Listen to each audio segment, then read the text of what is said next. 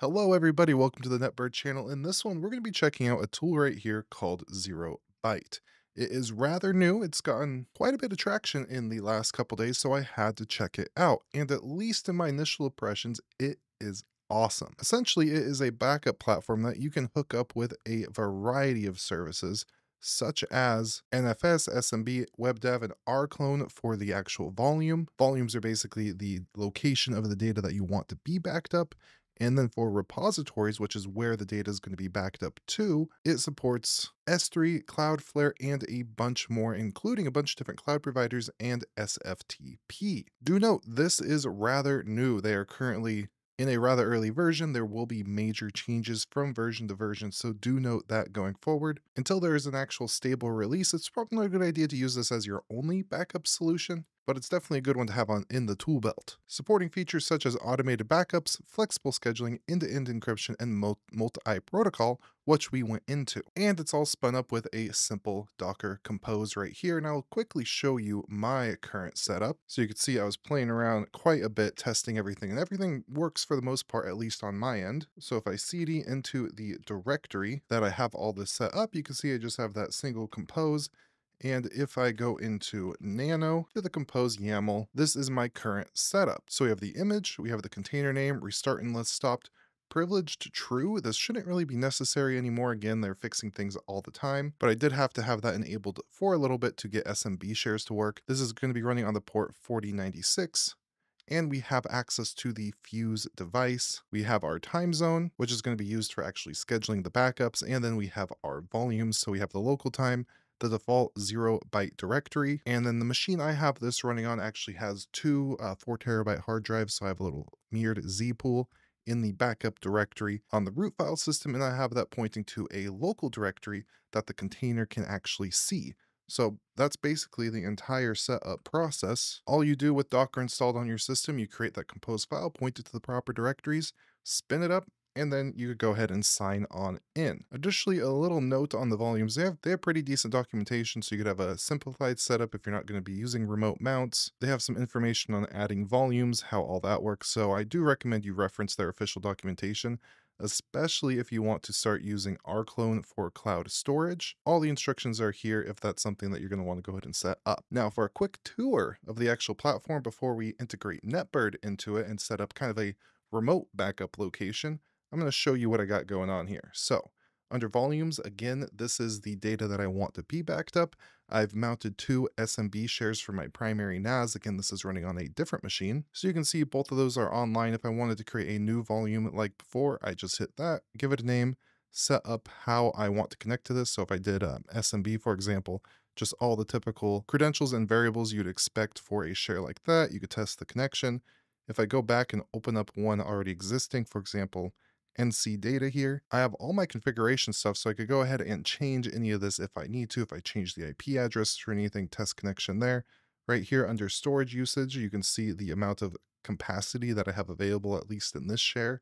The total used, free space, so that is nice. And then we have health check. So if I run a health check, you can see this mounted SMB share is currently healthy. Very nice. You could also view files, which is pretty cool. So if I go right here to files, this is just a NC data folder, essentially. If you've ever used or set up Nextcloud, you're probably familiar with this. But if I go admin, files, I can see a lot of the stuff actually in this share right here. Now, repositories are, again, where things are actually going to get backed up to. Right now, the only thing I have is local. Again, this is on a different machine. So for like the 3-2-1 backup methodology, this is my number 2, a copy of the data on site on a different machine. So if I open this up, you can see this is just local. I have it in that local, if I cat my compose real quick, that local directory there that the Docker container can actually see. We have compression mode.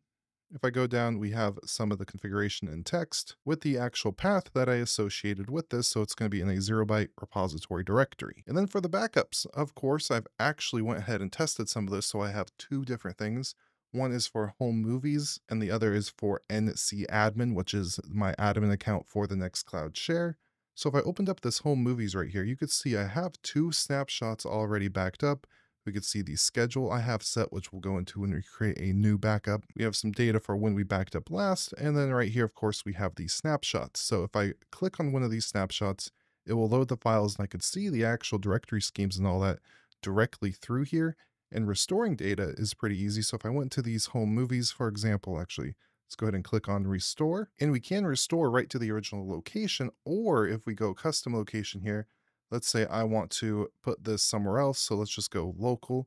So in there, it will create kind of a var directory and actually restore the file.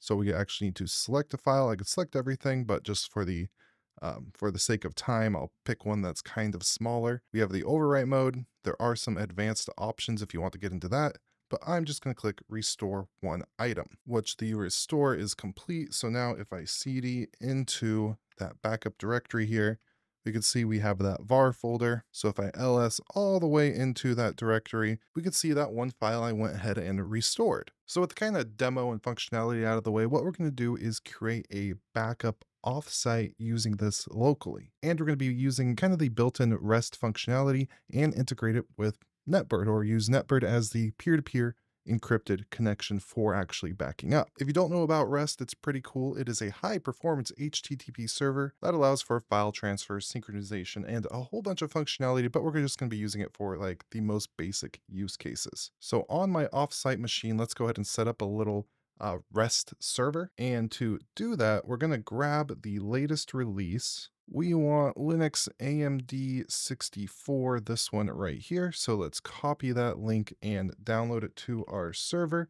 So if I just do a wget, pop that on in there, there we go. And now let's go ahead and extract it. So if I do a tar xzf and then point it to the REST server tar that we just downloaded, hit enter.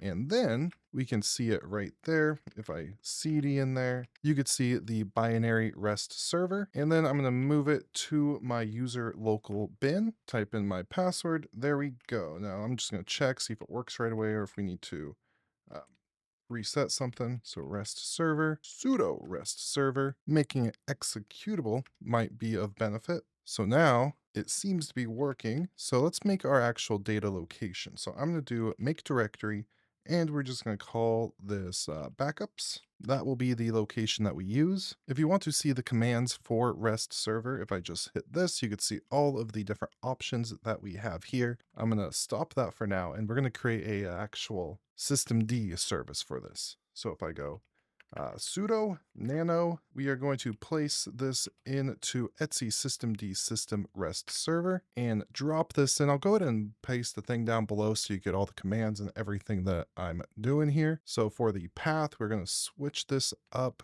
to that backup directory, and we'll go ahead and add the no auth. Might be a good idea to do that if you're actually going to use this in production, but that looks good for me. And then change the user to Brandon, or whatever your user happens to be. And actually for path, this probably is not going to work. So we will do home Brandon, just like that. So let's output, Control X, and then run a Damien reload and systemctl reset, just like that. So now if we just grab the status of that, we look like we're good to go. We can see the command there. It's running. Beautiful. So now we're going to connect all this up with NetBird. No ports or anything like that need to be exposed. Again, you should probably still add authentication, but I'm just trying to see how well this works. So on this offsite, I already have NetBird up and running. If I run the NetBird status, you can see we're good to go. So I do need to throw NetBird here on this local machine. So to do that, we'll head over to the NetBird setup keys. We'll create a new one. This is my ZeroByte server. And here we'll add it to a group just called ZeroByte, so I get real specific with the actual permissions. And then from there, let's go ahead and create our setup key. Let's install NetBird and grab this curl command so we can install NetBird directly onto this machine and type in my password. And then while it runs that, let's grab our NetBird up command here. There we go. Drop this on in, hit enter, and just like that, we are connected. So what we're going to want to do is create a quick policy so that can actually work. So if we go over to policies, let's add a policy. And in this case, we are going to want our ZeroByte machine, or that group, which there's only one peer in it, to have access to our VPS. I have one peer in there. That is this server right here. That's the peer. So we're going to go ahead and add that. we'll do a policy. So this will be on TCP and that port we selected with our REST server, which is going to be 8000. So now if I continue, we're going to skip posture checks for this. Great feature for added security. Do recommend you check it out. But we're going to continue, and this is going to be 0byte to VPS. Add that policy. So now what we should be able to do is go under peers, and let's go to this Ubuntu offsite, and I'm just going to grab the NetBird DNS name right here. Go over to 0byte, and under repositories, we're going to create a repository. We're going to select the backend of a REST server. I'm going to give it a name real quick. We'll just call it something like Ubuntu offsite. And for our REST URL, it's going to be HTTP at that NetBird IP with the port 8000, just like that. I believe we could leave this empty. We're just going to do it in the root. I could be wrong. Let's type in my username here. I don't have a password, and we should just be able to create that repository. So just give it a sec to do that. And we can see the repository is successfully created and it is healthy. So it's doing that completely offsite using that NetBird DNS name. Absolutely beautiful. So let's go ahead and back something up to it, shall we? Let's go to backups. Let's create a new backup job. And for the volume, let's back up something from Nextcloud data. This is a offsite machine, so I don't have a lot of storage. We could call this something like docs offsite. So for the backup repository, we're going to use Ubuntu offsite. We can select our frequency here. So let's say I want this to be done every single day at 12:30 p.m. And then here, let's go ahead and select a super important folder somewhere. Let's go files, documents, and let's back up my forms directory. I have a lot of stuff in there. So here we have the additional parameters, excluded patterns, a lot of different stuff. You could get real specific, especially with the retention policy here. So let's keep the last 10 snapshots. Let's do 5 dailies. Let's do 3 weeklies and then 2 monthlies. So that's how much of these snapshots it's going to retain. If I go ahead and click on create, we now have our docs offsite. So it's going to back up from my local Nextcloud data directory to that Ubuntu offsite server. So since I don't want to wait for the backup to start, I'm just going to click this backup now button, give that a click. We can see the backup is in progress. Whoa, it's done. It was just a bunch of PDF files. And if I scroll down, we can see the snapshot right there. We can see the data, so files, documents, forms, and a bunch of different kind of generic forms that I have. So now those are all backed up off-site. So if I go over here to my Ubuntu off-site server, I can examine this. So within my backup directory, we can see I have backup, config, data, index, bunch of different things for 0byte. If I cd into the data, we're not going to see too much because it's encrypted. But what I could do is restore something. So if I go click restore right here, and I wanted to grab just a specific file from this server. So if for some reason I needed an aircraft bill of sale, I could restore that one item either to the original location or a custom location. So if I click change right here, we can back this up to maybe my local directory.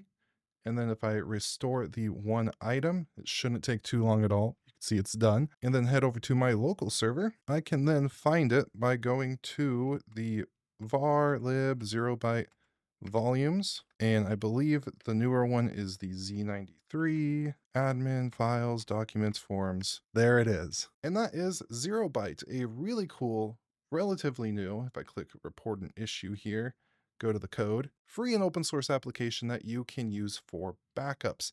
Again, down below, I'm going to link to a write-up for the commands that I used if you want to set this up with REST server. I'll throw some tidbits in there about setting up proper authentication. So if you want to back up this way, you can, or you could just do local backups, however you want to do it. All that, links to this repo and anything else that I mentioned in this video will be down below.